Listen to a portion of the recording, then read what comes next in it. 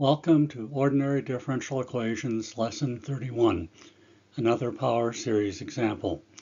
This example is similar to the previous lesson, except instead of having initial values of y at x equals 0, we have the value of y when x equals 1 and the value of y prime when x equals 1. In this lesson, we're going to use power series to solve this initial value problem. This differential equation with the initial conditions y of 1 equals 1.35, y prime of 1 equals minus 0.042. So here's some advice about how to approach this problem.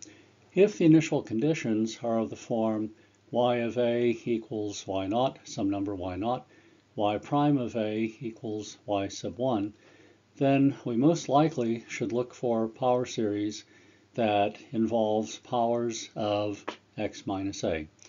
So in our particular case, we have ones here, and so we will be looking at a power series in terms of powers of x minus 1.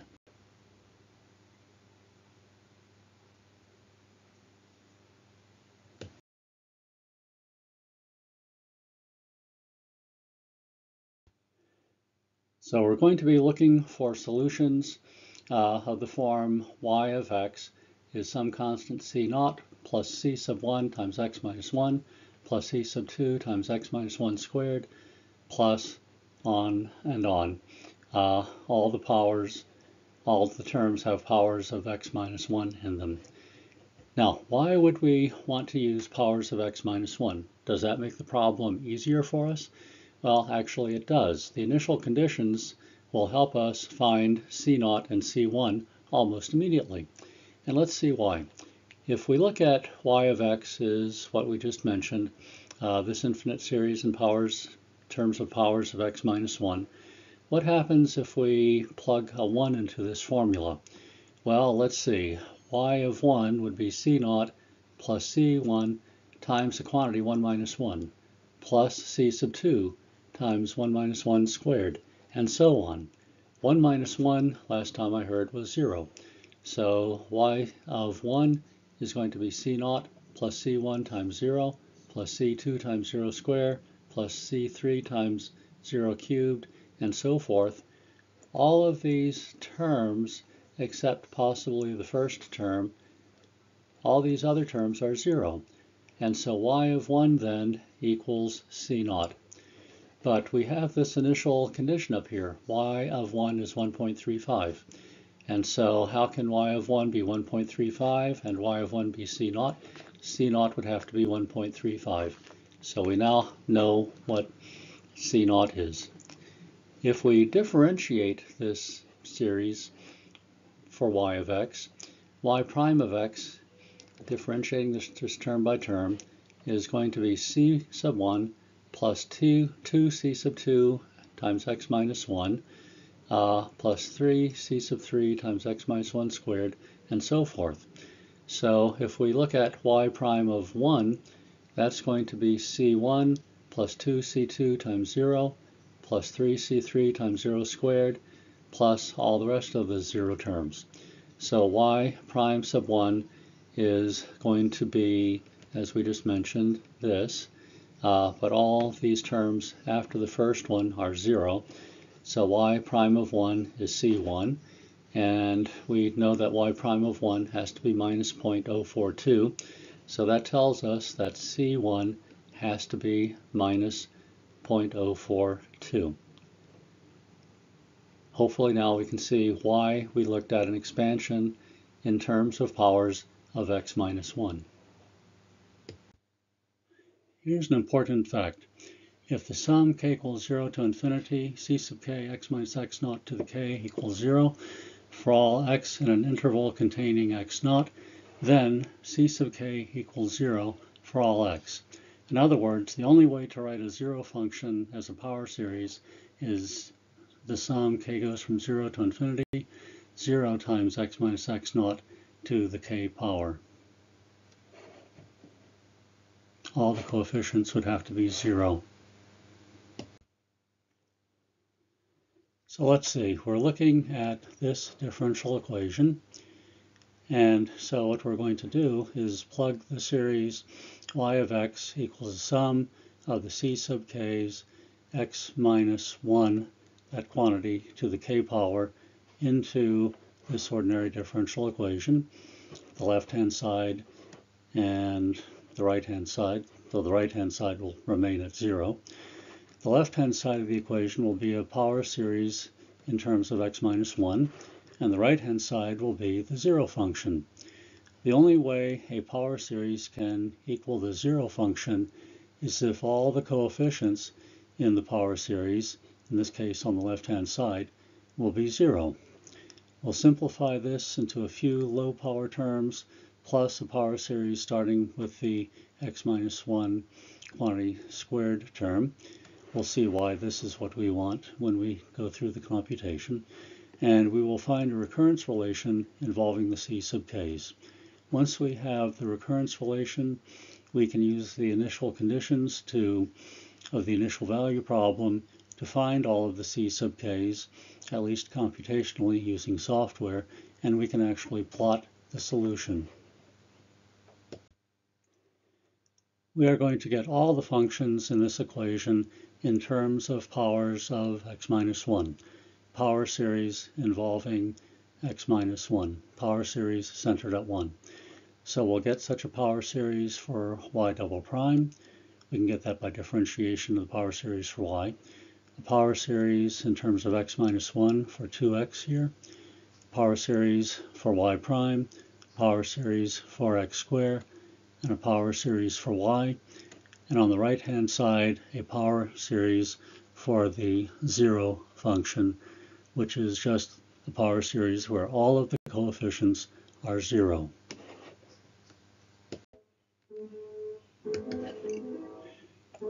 Considering this ordinary differential equation, y double prime plus 2xy prime minus x squared y equals 0, if we're going to expand the solution as a power series in powers of x minus 1, we need to get everything in terms of x minus 1 and powers of x minus 1. So what we'll do is use the fact that we can rewrite x, which appears here for instance, and appears here in the x squared, as the quantity x minus 1 plus 1. And we can think of this as a plus b, where the a is x minus 1, the b is 1. And then when you want to figure out, for instance, what x squared is, you're going to square this. And that will be the same as squaring the binomial a plus b, where a is this stuff and b is 1. So for instance, up here, if we think of 2x as p of x, it's, as we just said, it's 2 times x, but x is x minus 1 plus 1. And so we can write this then as 2 times this stuff, 2 times x minus 1, plus 2 times the second term, 1. And so then we have 2 times the quantity x minus 1 plus 2. Q of x similarly is, if we think of this as q of x up here, x squared, we can write that as x minus 1 plus 1 squared, and then use the formula for squaring a binomial. So this will be x minus 1 quantity squared plus 2 times the quantity x minus 1 plus 1. And using that in this differential equation up here, we can rewrite this differential equation as y double prime plus the quantity 2 times x minus 1 plus 2 times y prime minus x minus 1 squared plus 2 times x minus 1 plus 1. In other words, the square of a binomial. And that's multiplied by y, and for the differential equation, this has to equal 0. So this is a differential equation in the function y of x.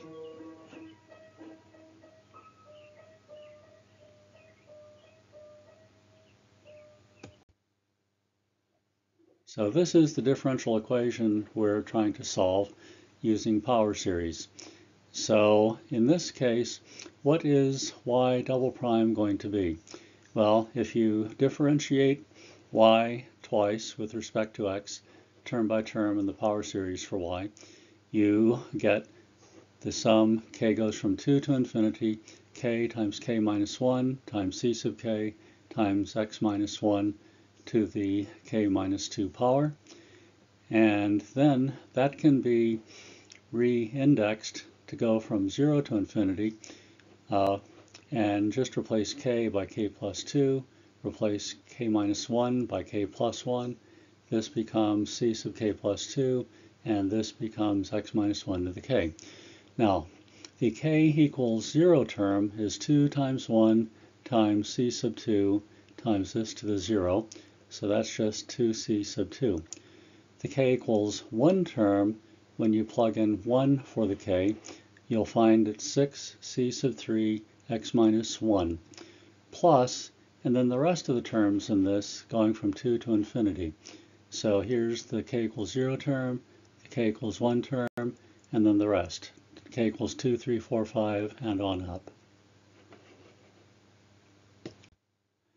So now let's look at the 2 times x times y prime term in this differential equation.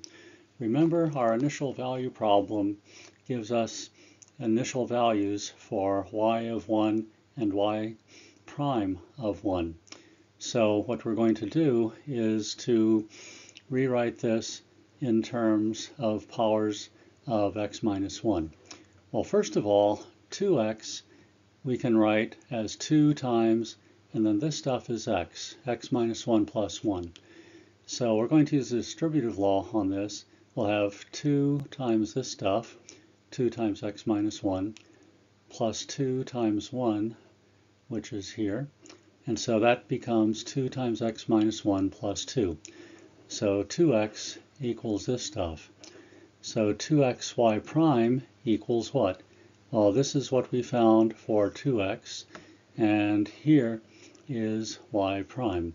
We could start this sum k going from 1 to infinity if we wanted to. So then we look at this, and let's multiply this out. This factor times this sum is going to be the sum k goes from 1 to infinity, 2 times k times c sub k times x minus 1 to the k. Remember that x minus 1 times x minus 1 to the k minus 1 gave us, for instance, x minus 1 to the k here. Plus, then we have 2 times this series, and I'll just bring that factor of 2 inside here. And so then when we look at this, this sum starts with 1, this sum starts with 1. The y double prime that we found earlier, we had sums starting with k equals 2. So let's rewrite this where the sums start at k equals 2, and we'll have some terms coming outside. In this sum right here, the k equals 1 term is right here. And then the rest of the terms, k equals 2 to infinity. So the sum from 1 to infinity is the sum where k equals 1, the term where k equals 1, plus the sum where k goes from 2 to infinity. Now, when we look at this next one, we're going to do something similar. First of all, we're going to change this sum to a 2 to infinity also, but we're going to do it the following way. When k equals 1, what do we have here? We have 2 times 1 times c sub 1 times x to the 0, so that's 2c sub 1. When k equals 2 in this series up here, we get 2 times 2 times c sub 2, which is 4c sub 2, x minus 1 to the 2 minus 1 power, which is just x minus 1. The rest of the terms in this we can write as the sum k equals 2 to infinity, 2 times k plus 1, c sub k plus 1, times x minus 1 to the k. Let's see why that's true. Remember that we have in this sum right here, the k equals 1 term, the k equals 2 term. So what's left here, up here at least, would be k equals 3 to infinity of this stuff. If I want to change this to a 2 to infinity instead, I would have to replace these k's with k plus 1s all the way through, and that's what we have here. The sum k equals 3 to infinity of this stuff equals the sum k equals 2 to infinity of this stuff.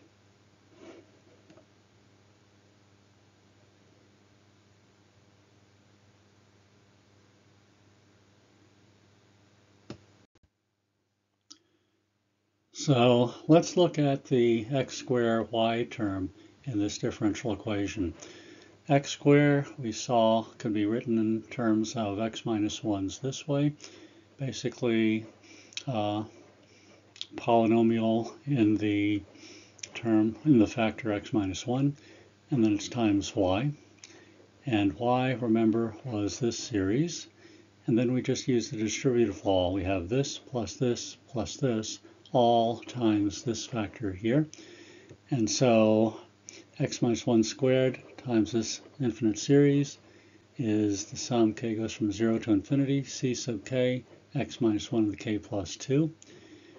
2 times x minus 1 times this series is 2 times this stuff, where we just have a k plus 1 here instead of a k. And then we have plus 1 times this infinite series, which is that infinite series itself.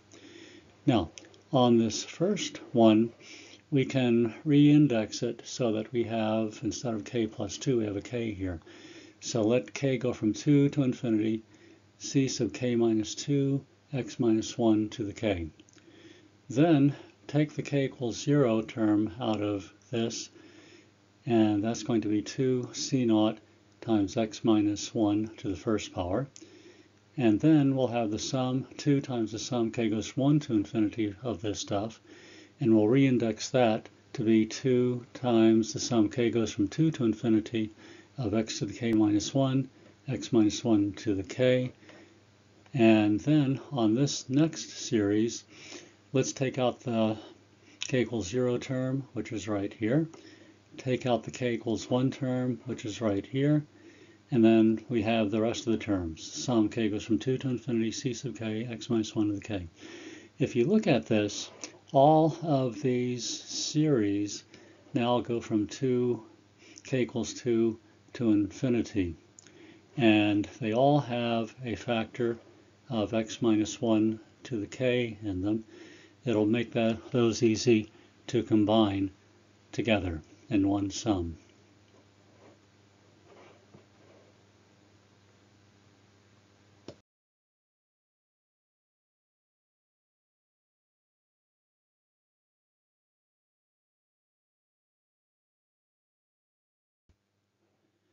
So here's what our ordinary differential equation becomes when we plug in the quantities for the three terms that we had. We have that this times x minus 1 to the 0 plus all of this times x minus 1 to the first power plus the sum where k goes from 2 to infinity, all of this stuff times x minus 1 to the k equals 0. We see now why we had things the way that we did earlier. We wanted to have a term corresponding to x minus 1 to the 0, a term corresponding to x minus 1, a factor of x minus 1 to the first power, and then all of the others are x minus 1 to the k factors, where k starts at 0 and goes to infinity. Now, if all of this stuff equals the 0 function, then every coefficient of x minus 1 must be 0. So that means that this stuff has to be 0, this stuff has to be 0, and this stuff right here, this coefficient of x minus 1, also has to be 0.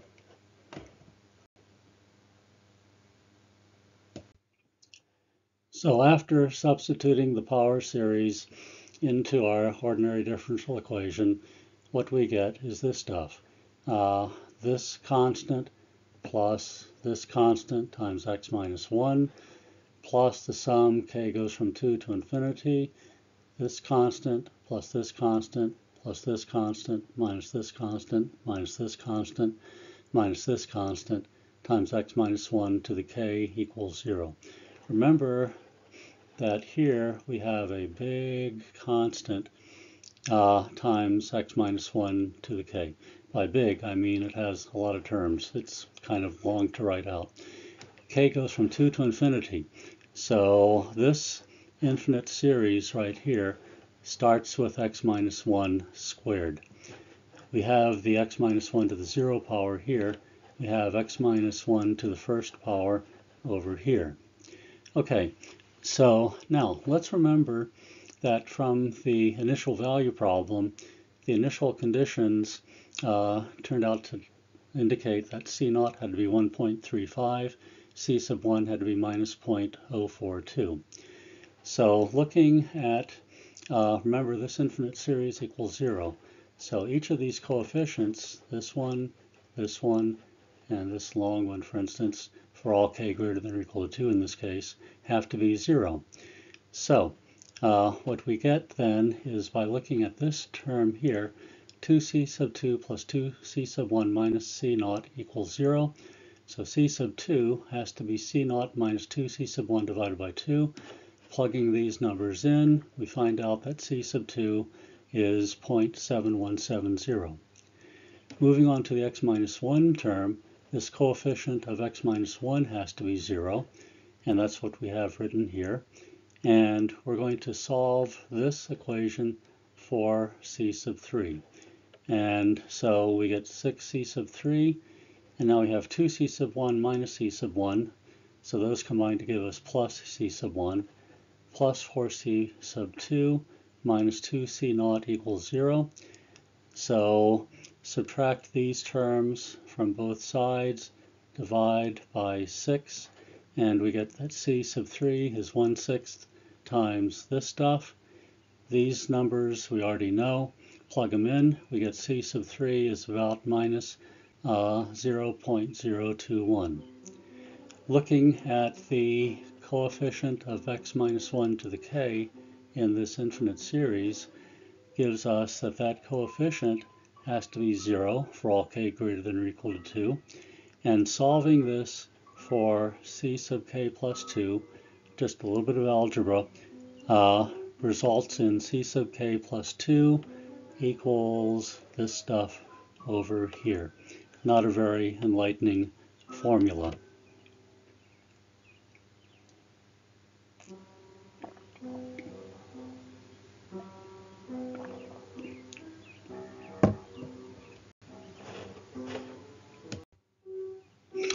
However, the known values of C0, C1, and so forth, plus the recurrence relation, allow us to use a program, for instance a Python program, to plot the solution to that initial value problem.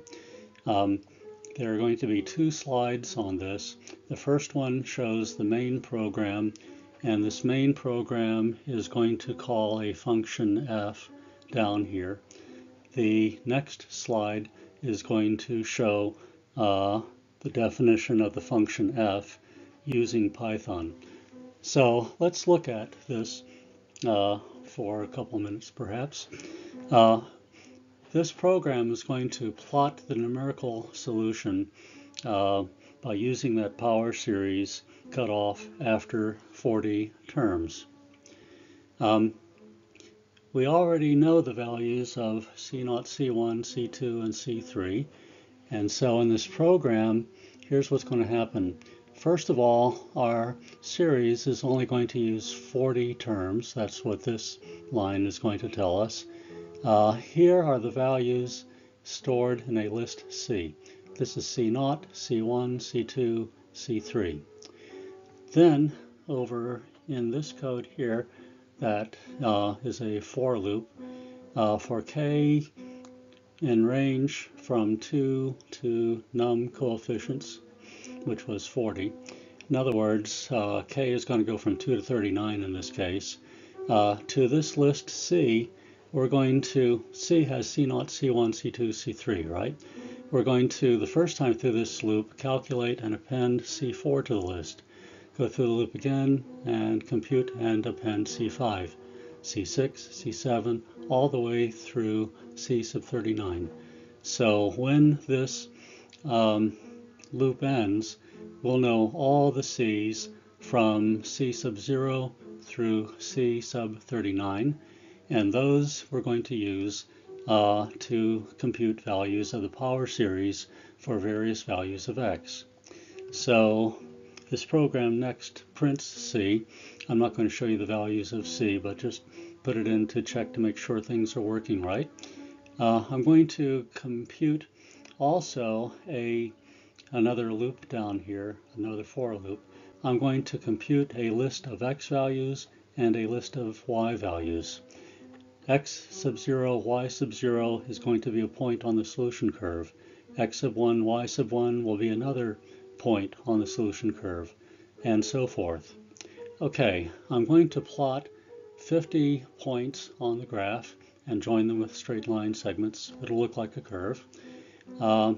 Delta x is going to be 2 divided by the number of points, which in this case is 50. So delta x is 2/50ths, and that's going to be the distance between x sub I and x sub I plus 1. What's going to happen is this will give us 50 values of x sub i's, all of those x sub i's uniformly distributed in the interval from 0 to 2. This graph is going to be plotted between 0 and 2. So then we have another loop here, another for loop. It's a little bit longer in its body, I guess. For k in the range num points, which remember was 40. Here I'm going to use num points being 50. This was num coefficients, wasn't it? So I'm going to go from 0 to 49 in this case, which is 50 points. X is going to be 0 plus this value of k in the for loop times delta x, and I'm going to append that value of x to x list. I'm going to compute y by looking at f of x, and f of x is computed using that list of coefficients c from for our infinite series, and I'm also going to tell it how many coefficients are in that infinite series. And then after I compute y equals f of x, I'm going to append that value of y to y list. After this loop terminates, after we go through this loop 50 times, we will plot the values of x versus y. We'll plot x list versus y list. This is going to use a plot function that is built into a Python library. We'll see a little bit more about this on the next slide. So basically what we did was we calculated all the c coefficients, c0 through c to the 39. The function f is defined by a power series. We'll see that on the next slide. But f of xcn is basically the sum, k goes from 0 to n minus 1, c sub k times x minus 1 to the k. And then we're going to plot the x versus y values for x between 0 and 2 using a partition of 50 subintervals of equal length in 0, 2.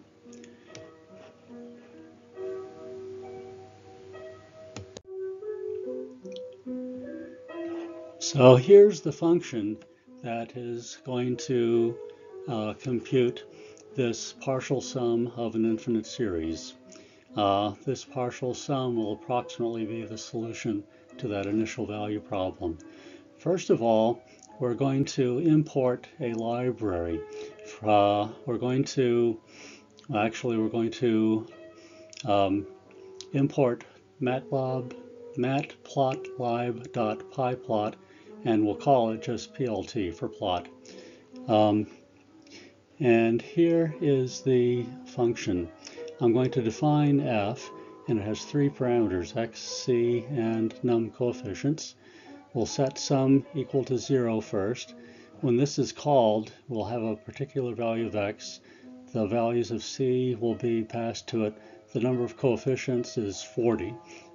This is called by the main program that we already saw.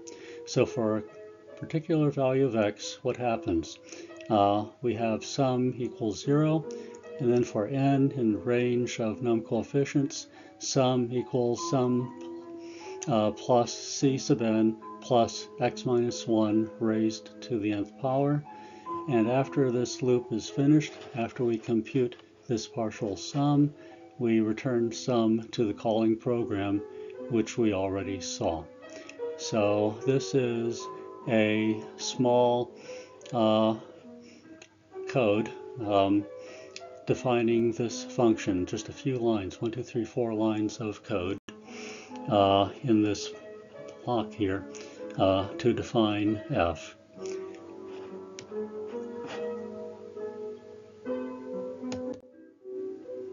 So here's the program that we just saw, both parts of it.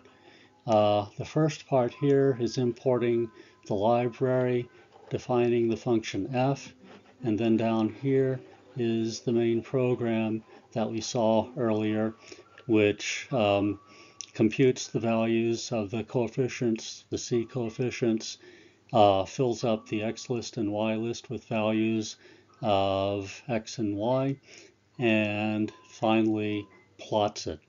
When we execute this code, this is the curve that we get.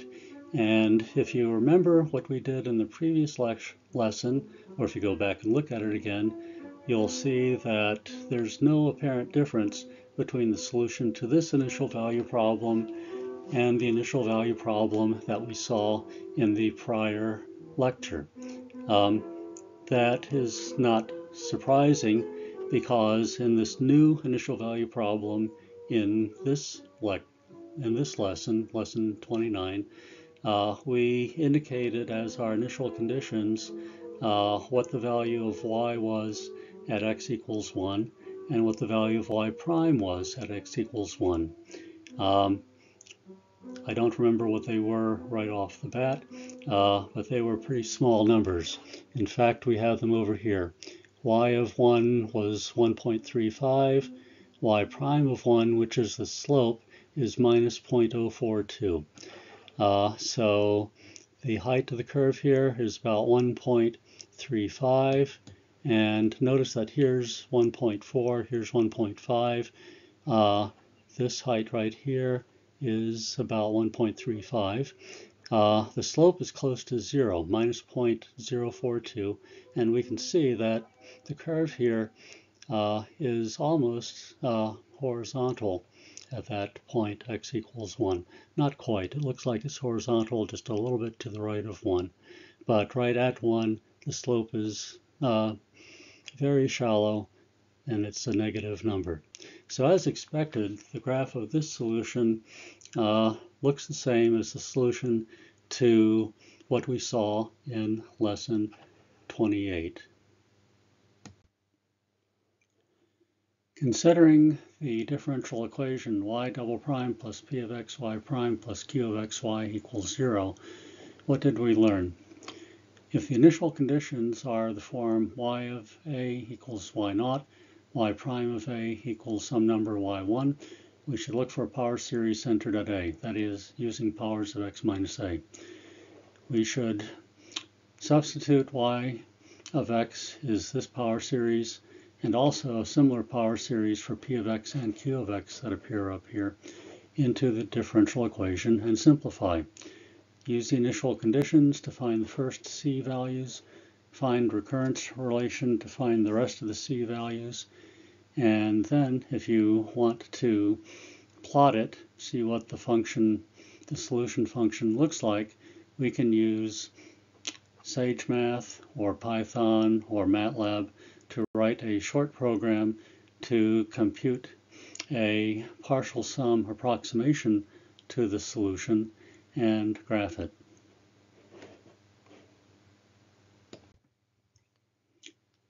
I would like to thank you for watching this video. I hope you have found it to be an enjoyable learning experience. If you're interested in ordinary differential equations, there are additional videos in this series covering most of the topics in an introductory course in ODEs. Have a good day.